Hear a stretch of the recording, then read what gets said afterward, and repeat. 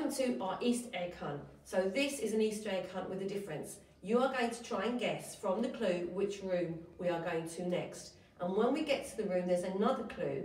And while we're trying to work out that clue, we've got exercises for you to do. So let's begin. So here's our first egg. Clue 1. Look for a room filled with stories and rhymes and machines that have keyboards and quiz our minds. I wonder what room that could be. So here we are, we found the room. It's the library.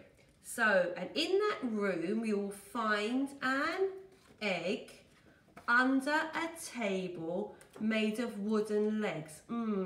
Now, let me think.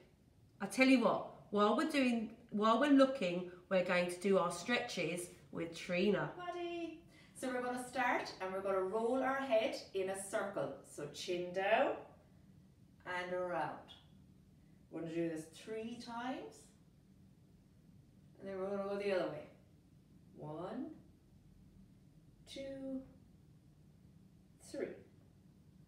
Next, we're going to take our arm out and we're going to pull it across and we're going to pull it in with our other arm. And we're going to hold for 3.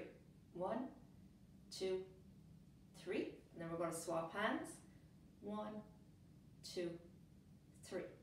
The last one, we're going to get down into a ball and we're going to grow like a flower to reach the sky. So we're going to stretch, stretch, stretch up onto your toes and reach up as high as you can for 1, 2, 3. Now we're all stretched out, it's time to find the clue.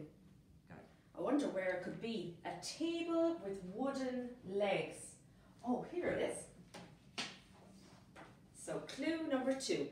In this room, we say our prayers. And stretch with Sarah to banish our cares.